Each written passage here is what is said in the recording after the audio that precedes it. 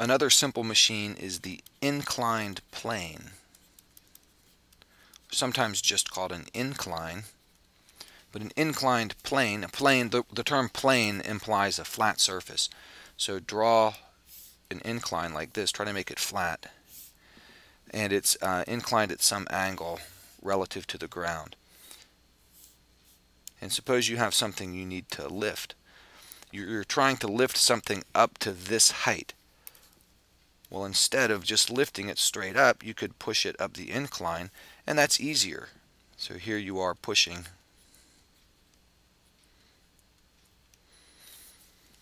and you exert a force up and up the incline, and it moves up the incline. Pushing it up the ramp requires less force than lifting it straight up. So you end up having to push it a longer distance than if you just lifted it straight up. But you can do it with less force because of the incline. So the simple machine here is the incline. It's not the object that you're pushing. It's the incline itself is considered a simple machine.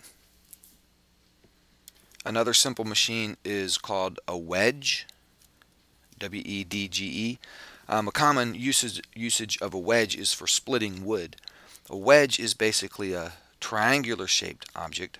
Let's draw it in 3 dimensions like this. And we'll imagine we're splitting a piece of wood. So say here's a piece of a tree, a big log right here.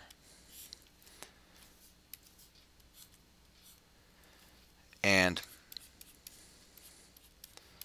you take a large hammer or a maul or an axe, the back end of an axe, and you pound downward on this. So you exert a force downward on this, and as the wedge is driven into the wood, you can see because of the shape of the wedge gets wider up near the top. Because of the shape of the wedge, it exerts a force outward on the pieces of the wood and splits the wood. This split comes here, and a piece of wood splits in half. And because of the shape, the downward force that you put on the wedge gets multiplied. This force results in a much larger force outward. And that allows you to split a piece of wood that you might not otherwise be able to split. So the wedge is a simple machine. And the last one we'll mention is the screw.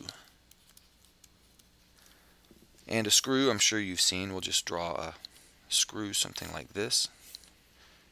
And that the head is up here. And your screwdriver fits in those grooves, and you turn the screw.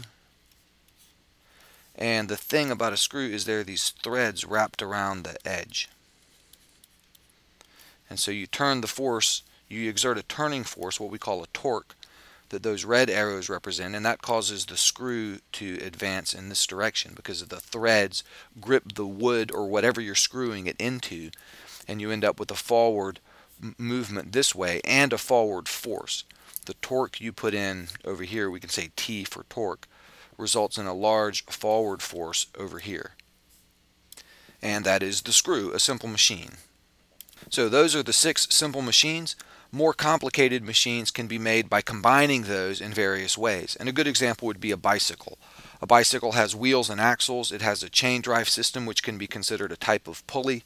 And the pedals, when you push on the crank of your bicycle, that's actually a type of lever. You've got some leverage because of the length of the pedal. And all those things come together to make a bicycle.